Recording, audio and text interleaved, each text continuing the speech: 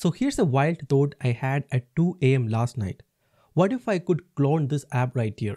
An AI image generator app that is making well over $1 million per month with 300,000 downloads and 75,000 reviews, all in under 30 minutes. Sounds impossible, right? Well, stick around because you're going to watch it happen live. Hi there, I'm Astro, and today in this video, I'm going to show you how I recreated or cloned one of the highest earning AI image generator apps on the App Store using nothing but my idea, my laptop, and a powerful AI builder, Rocket.new. Now, I have used Rocket.new in the past, and trust me, it was already good. But recently, they introduced some new crazy features like the slash commands, scoped context editing, and instant multi-platform builds that make building full web apps and real app feel almost unreal. And not just that, you can build both iOS and Android apps at the exact same time. No separate code bases, no extra setup, just build. So enough talking, and today in this video, I'm going to show you how I used Rocket.new to recreate this $1 million app in under 30 minutes. So let's quickly get started. So this right here is the app that I've been talking about, like the AI image generator app, which is making well over $1 million per month and has over 300,000 downloads already. And to build our clone, we're going to use a platform called as Rocket.new, and I have created multiple videos creating various apps and websites using Rocket.new. And if you want to watch that, I'll make sure to leave links in the description below. And if you want to build any sort of web app or mobile app instantly, and that too from your web browser, all you have to do is to click the first link in the description below and head over to Rocket.new and sign up for a new account. And as you can see, it says think it, type it, and launch it. And the interesting thing about Rocket.new is that it not only allows you to build web apps, but also mobile apps. So as you can see, you can build iOS and Android apps based on Flutter, HTML, Next.js, and React-based web apps. And not just that, they have integrations with GitHub, Supabase, Figma, Netlify, Stripe, OpenAI, Anthropic, Gemini, you name it. They have a lot of integrations, and you can incorporate all these services into your app in just a single click. And as I mentioned earlier, we are planning to build a AI-powered image generator. So I'll start by giving a prompt something like this, and it says build an AI-powered image generator mobile app where users can enter a prompt and instantly generate high quality images. And they also mentioned that use the Gemini 2.5 Flash Nano Banana API for image editing. So this right here is like a simple and basic prompt I'll begin with. And now all I have to do is to click on this send button right here. So there you go. It says I'll build your AI image generator mobile app using Flutter, and the app will initially be front-end only. After creation, you can integrate Gemini for AI image generation features.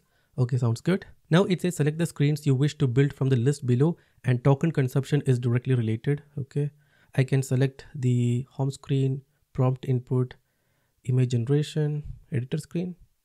Maybe not. Let's see. Let's do gallery screen, profile screen, or maybe let's just keep image editor screen as well. And I can click on the build button, and there you go. It says 7 screens selected, and it also says working on your request. So as you can see, Rocket has already started writing the code and it is in progress. And if I move to the preview tab, it says I'll take 20 to 25 minutes to build as per your request. So it will take some time for the AI to build the initial version of the app. So I'll wait for some time and I'll see you afterwards. All right, so there you go. It took about 9 minutes, and here we have the initial version of the app ready. So there you go. And towards the top, so this right here is our splash screen. So it says AI image generator. Here we have like a loading screen, and this right here is our main homepage. And towards the top, it says create amazing images, transform your ideas into stunning visuals with AI. So here we have like a couple of trending prompts. Okay, so that's interesting. We can also find the recent generated images in there as well. And if I click on the start creating button, it takes me to the page where I can enter the prompt. We even have a mic input. Does that work? Create an image of a lion. Okay, that's interesting. The mic is actually functional, and after I clicked on this mic button and I spoke something, and as you can see, the same is filled in this input box right here. And again, this right here is the overall UI of the app for the time being. So yeah, it opens up the create image page. Then here we have like a gallery page, and if I go to settings, so this right here is like the settings page. we have like way too much options in here as well. And right now this app is not fully functional, so we only have like the front end ready. And again, we also have like an alignment issue that we need to fix. I'll show you how to fix that later, but first let's go ahead and make this app truly functional. And for that we need to integrate Gemini API. And as you can see, Rocket itself is asking us what would you like me to do next, and here we have an option that says integrate Gemini. And again, initially I mentioned that Rocket has direct integrations with a lot of third-party tools, and Gemini is one of them. So towards the top, if I click on this option that says integrations, I'll be able to find all services that I can integrate to in just a single click. So we have Superbase, Reason, Stripe, Perplexity, Anthropic, and here we have Gemini. And if I click on the same, it is asking me to input my Gemini API key. So I need to get that. So first of all, I'll straight away head over to Google AI Studio. And after that, click on Get API Key. And now, okay, I'll create a new API key. Let's give it AI Image Gen. Oops. AI Image Gen. I'll select a project and click on Create Key. Alright, so here we have the key. I'll just copy the API key, head back to Rocket and paste it in here. Click on Save. And that's pretty much all I have to do. And as you can see, as soon as I entered my API key in here, the status automatically changed to connected to Gemini, and now the AI will do the needful.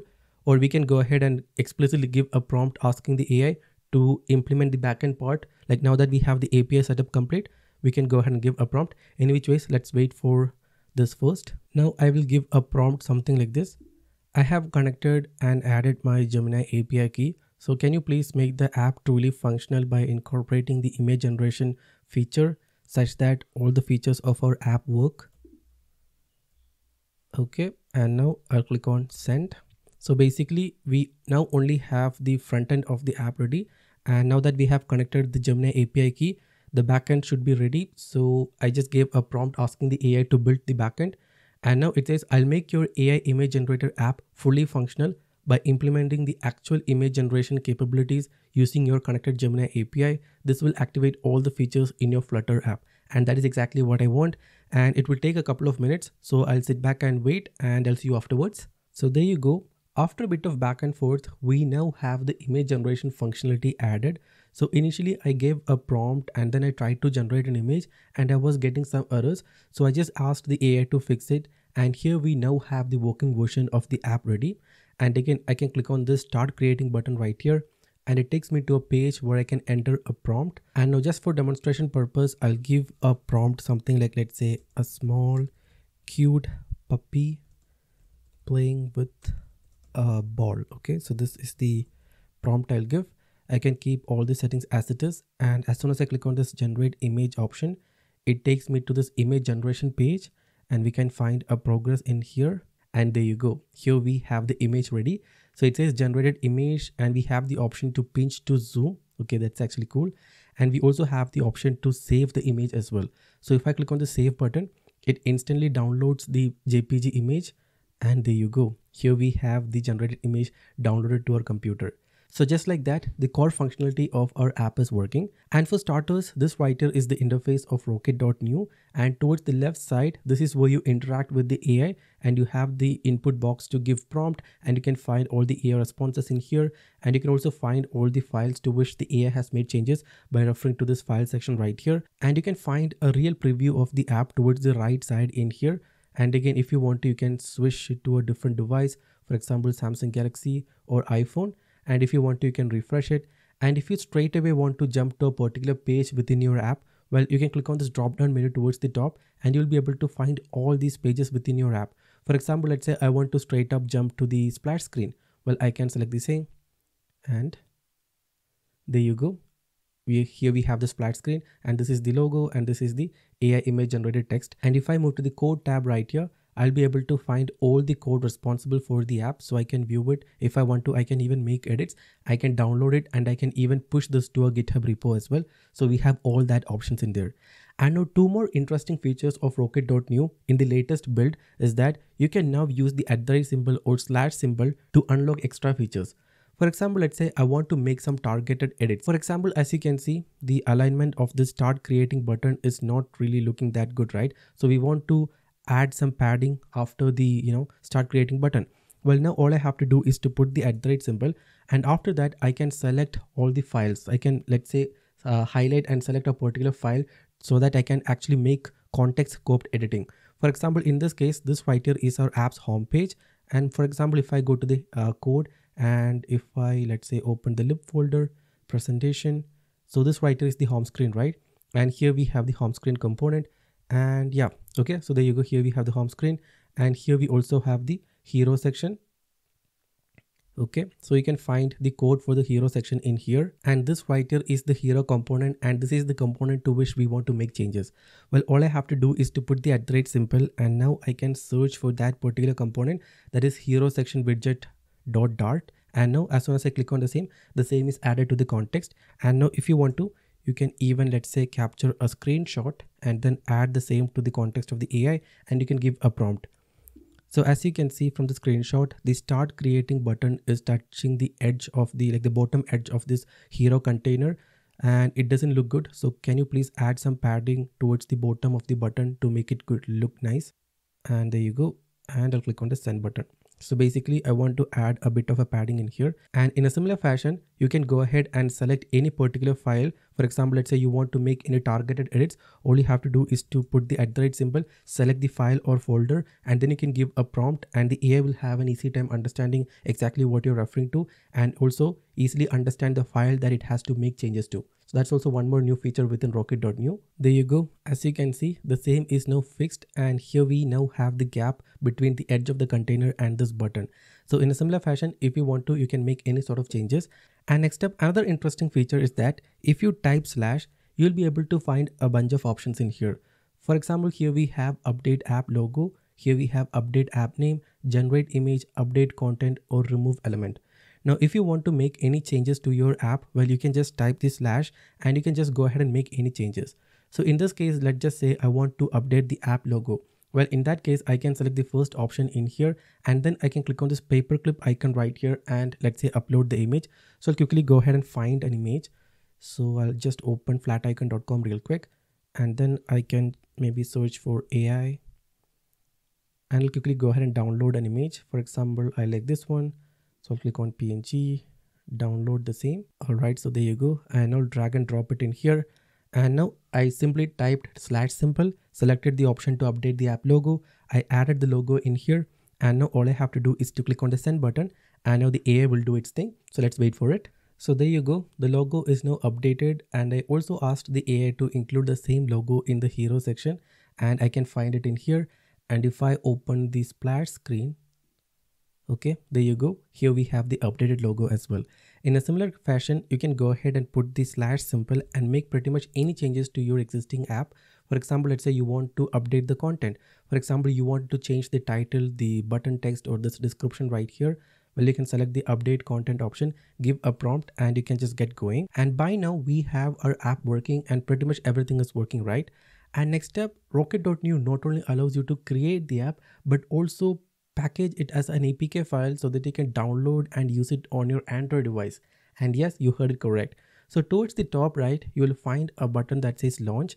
And if I click on the same, I'll find two options, that is launch on web and install on phone. And if you want to launch it on the web, well, you can click on the first option and click on this launch button and connect with your Netlify account and make it public.